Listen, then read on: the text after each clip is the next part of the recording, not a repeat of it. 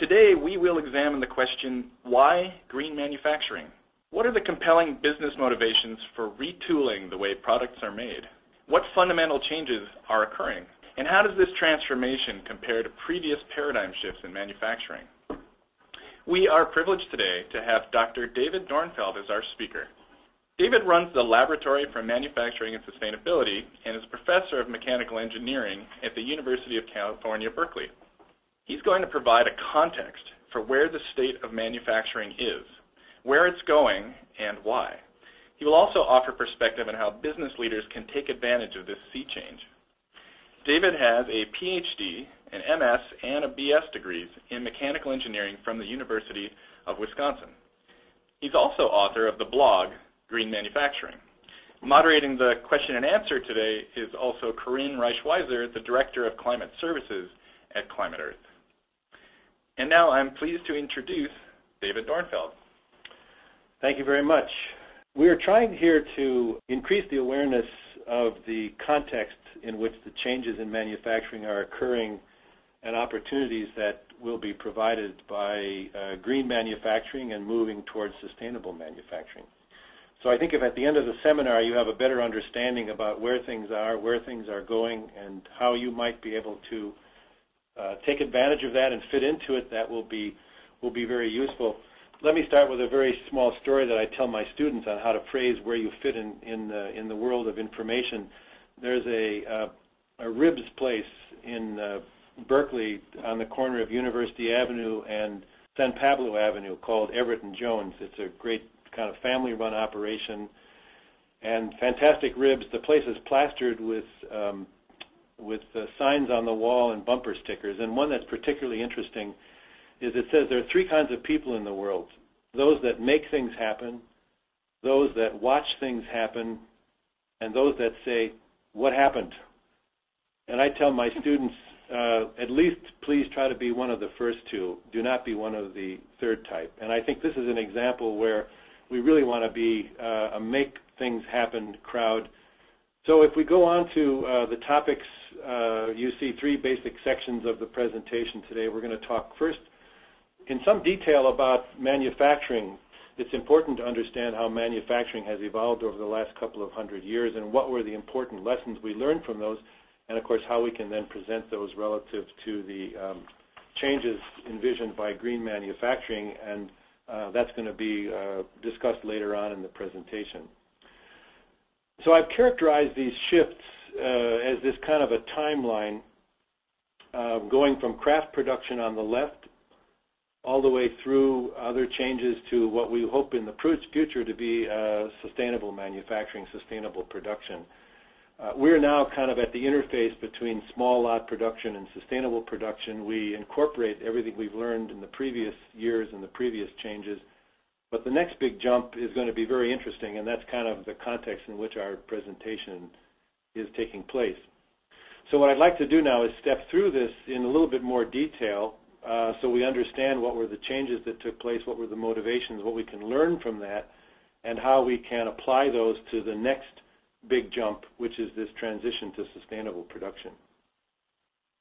If we look first at craft production, which basically goes back till zero, right? I mean, this is people in very early times BC that were doing handwork and creating small pieces.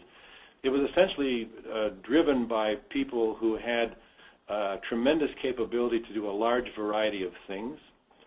That is, there was not any particular specialization. I mean, you had people who did mechanical work and people who did artistic or fabric work or carpentry work, but it wasn't a person who just drilled holes or just hammered nails. The individuals involved in craft production essentially were their own bosses. They did all the planning, they did all the organizing, they accumulated all the resources, they determined how they were going to spend their time, they determined how the process was going to evolve, and they worked at their own pace. So you'd get tremendous products from these skilled craftspeople, but if you tried to, for example, compare the product from one craftsperson with that from the other, it was likely to be quite substantially different. So don't try building a system where pieces fit together, because it would be very difficult to do it. So processes varied and the product varied tremendously, but at the time the delivery method was very successful and the quality was extremely good, but varied. What happened then is people began looking at this, so late 1800s, early 1900s, and began to be bothered by the fact that all of the things I just mentioned that were characteristics of the craft production were in fact issues that made it difficult to really scale up the process. And there was a gentleman by the name of Frederick Winslow Taylor, and also him along with folks like the Gilbreths, Frank and Lillian, who were industrial engineers, organizers, began looking at this rather erratic helter-skelter manufacturing process and trying to extract some principles and some organization. So without commenting, on the quality of life for the individual craft laborer, who often, worked in guilds and had communities of people that shared the same expertise, Taylor, and with the assistance of Gilbreth and others, introduced a couple of basic concepts. First of all, tasks that were considered to be relatively complex were broken up into discrete elements. So if you were a machinist or a carpenter, rather than you building the entire cabinet or you making the entire tool or gun if you were working on weaponry, you would essentially make parts of it. So that allowed a delineation of authority and responsibility for each section of the task. It made it possible then for whoever was managing the organization to separate these individual tasks and organize them in what they thought might be the most effective way to do it. And it allowed them to essentially optimize, or at least to extract some efficiencies from the process. So the specialized task became a particular event. So think of a concept of a butcher who in the old days might have done the entire disassembly, if you will, of an animal as part of their preparation of food for sale, is now working on an assembly line and essentially just making certain cuts or taking certain actions relative to something that was moving down the line.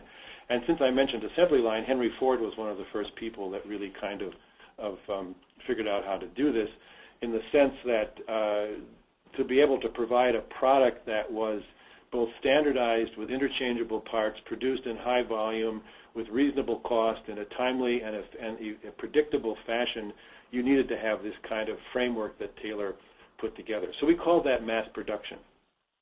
So you lost some of the specialization, but you gained a tremendous amount of efficiency and control, which was one of the things that was used. You also had to introduce something called buffers or inventory. So there were steps between the process where you needed to, either because of legs or leads of the previous process or the following process, you had to be able to accommodate variations in the flow rate of materials. So you had to accumulate stock, or you had to disperse stock into the system, or you had to have inventory to pick up when something wasn't there at the right time or something broke and had to be replaced. So that was a characteristic of mass production that didn't really show up earlier, but it also allowed you to separate out these lack of control and make some pretty good optimization to make the process much more efficient.